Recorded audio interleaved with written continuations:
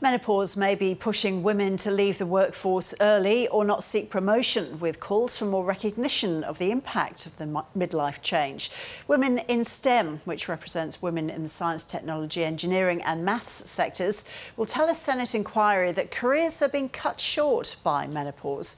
One of the inquiry respondents is Professor Celine, Director of the Advanced Instrumentation Technology Centre at ANU. Celine, welcome. Tell us firstly then about the work you do. I'm the director of the AITC, which is the Advanced Instrumentation Technology Centre at Mont Stromlo Observatory, part of the Australian National University. And what do you do then? How many people do you have working with you? We have 50 to 60 people working at the centre. They're academics and engineers, and we build instruments for telescopes and space missions.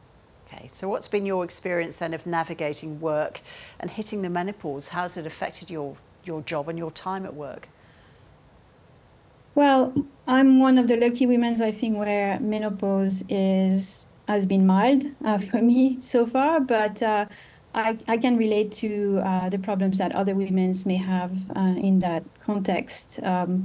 Menopause can change your mood. It can affect you physically. You can have trouble sleeping.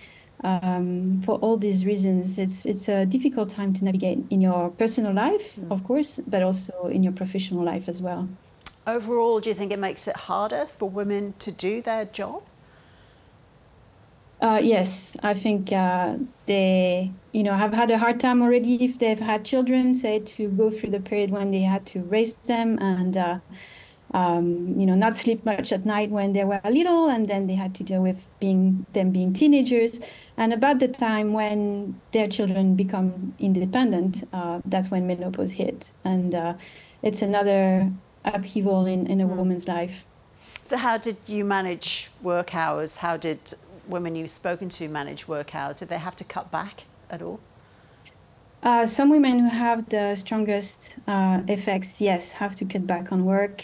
They have a hard time to take on responsibilities, which again is problematic because this is right at the age where they have the most experience, they have the most to offer to the workplace, and some of them just have to take some time off to negotiate these difficulties in their life. And do some also change their retirement plans and they leave the workforce altogether?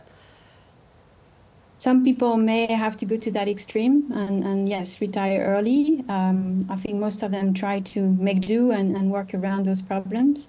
And some of them, like me, are lucky enough that it's not affecting their work too much and then doesn't affect that aspect.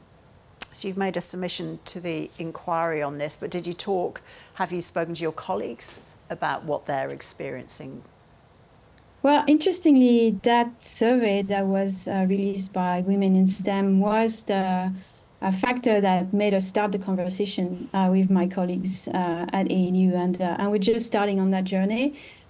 We would like to first understand if anything is already planned at the university in that space. We don't think there is much, but we really need to connect with all the areas of the university that could be providing support and understand what already exists, and then make recommendations based on our own experience, but also based on the results of that survey on how to best support women going through menopause. So what support would make the most difference, do you think, Celine, in the workplace?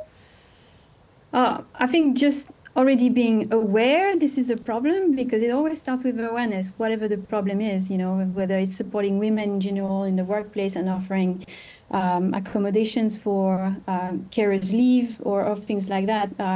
Recognizing that women going through menopause may need to access some special benefits like special leave, sick leave maybe, if they need to negotiate times when they're particularly down or tired due to that, and recognition from people who are working alongside them that this is actually a real thing and it's affecting them, and then they need to be understanding of that.